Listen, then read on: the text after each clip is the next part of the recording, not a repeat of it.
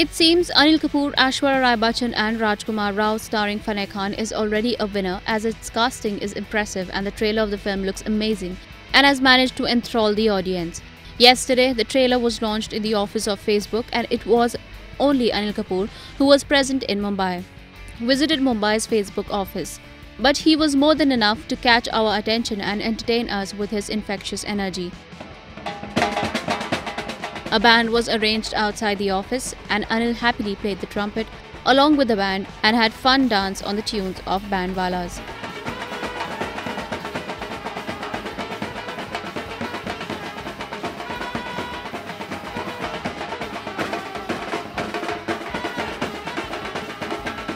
In the film, Anil Kapoor in the titular role plays a middle-class taxi driver.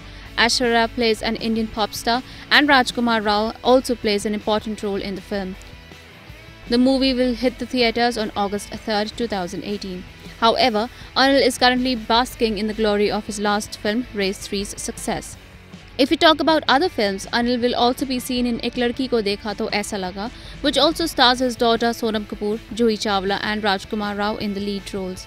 This film will mark the first time that the father-daughter duo will be seen sharing screen space.